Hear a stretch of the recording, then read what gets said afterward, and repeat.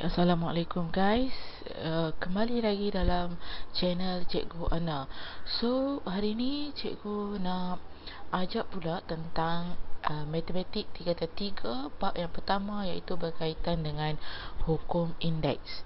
So, sebelum kita nak pergi lebih mendalam tentang hukum indeks ni, apa kata kamu subscribe channel YouTube Cikgu sebagai tanda kamu menyokong Cikgu untuk bantu kamu dalam matematik.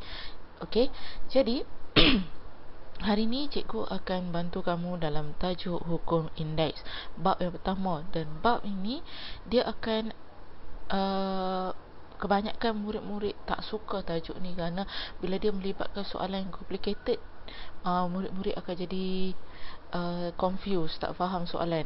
So, untuk video kali ni Cikgu just akan tunjuk beberapa benda yang basic dulu.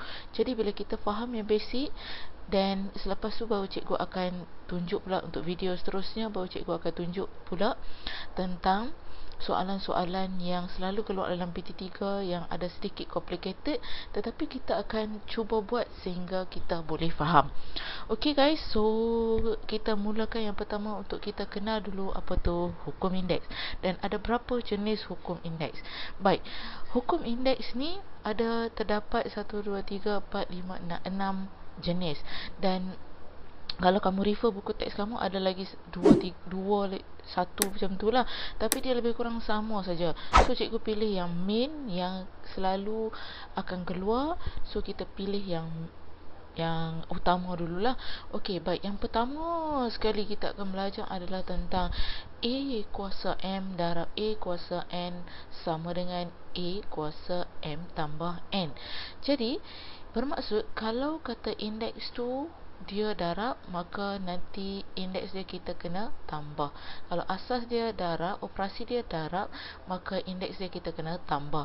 Kalau operasi dia bahagi, A kuasa M bahagi A kuasa N, so jadi dia akan jadi sama dengan A kuasa M tolak N. So kalau dia bahagi, dia tolak. Okey. Dan seterusnya, hukum yang seterusnya adalah apabila kita tengok dekat sini, bila dia bagi punca kuasa N A, maka kalau dia tulis punca kuasa, bila kita nak tukarkan dia kepada bentuk pecahan, dia akan jadi A kuasa 1/N. Maksudnya indeks dia dah jadi dalam bentuk pecahan. Apa-apa yang melibatkan punca, maka kalau kita tukar, maka indeks dia akan jadi pecahan. Dan kalau kamu jumpa macam ni pula, A kuasa kosong, A kuasa kosong atau apa-apa nombor yang kuasa dengan kosong, automatik dia akan jadi kosong. Salah, automatik dia akan jadi 1. Maksudnya kalau cikgu bagi dekat kamu 1 juta kuasa kosong, akhirnya dia akan jadi 1.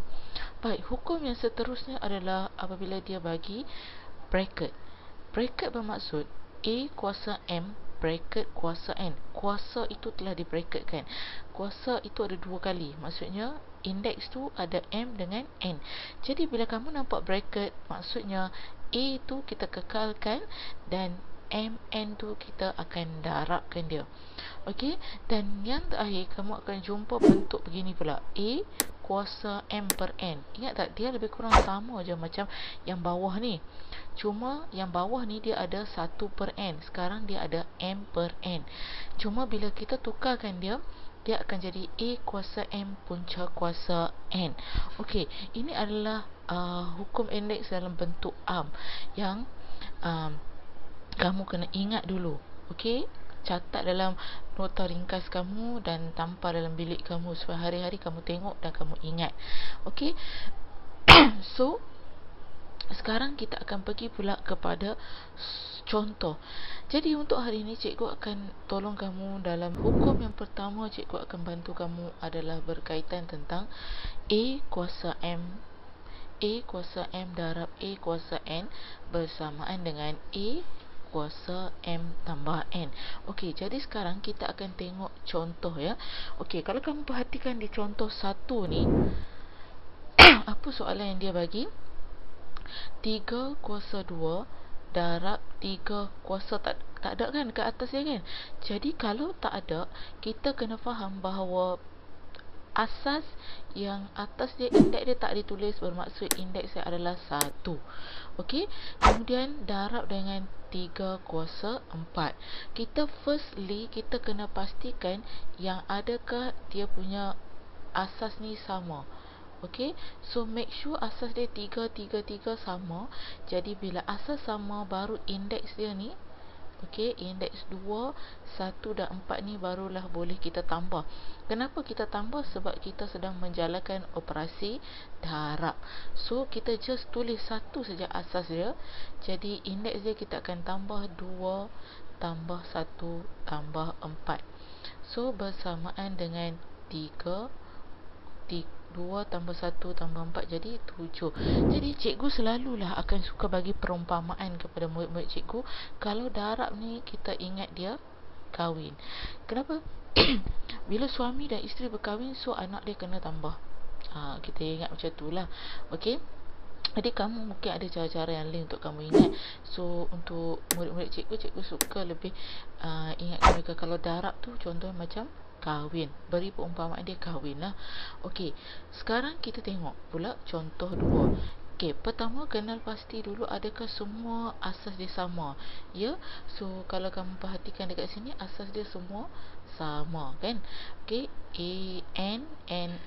So dekat sini dia bagi N saja. So N dia kuasa berapa kat sini? 1. Okey, bila semua asas dia sama, so check pula operasi dia. Operasi dia apa? Darab. Bila darab, indeks kita buat apa? Tambah. Kahwin kan? Kahwin tambah. So N, tulis balik N, 6 tambah 3 tambah 1. Jadi jawapan dia akan jadi N sama dengan 10. So N kuasa 10.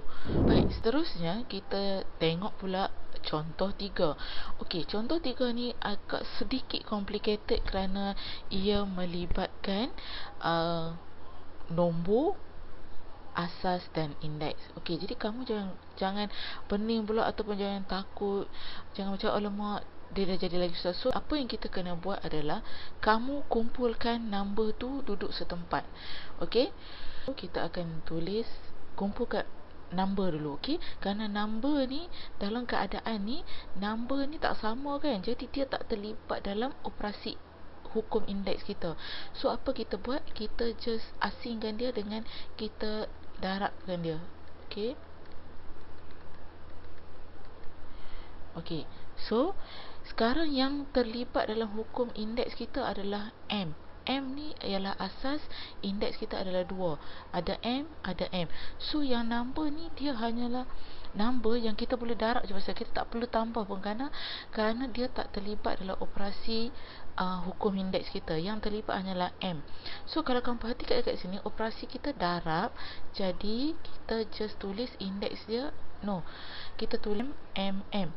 So kita ambil indeks dia, kita akan tambah 2 tambah 3 tambah 4. Jadi adakah kita dah selesai kan? Belum.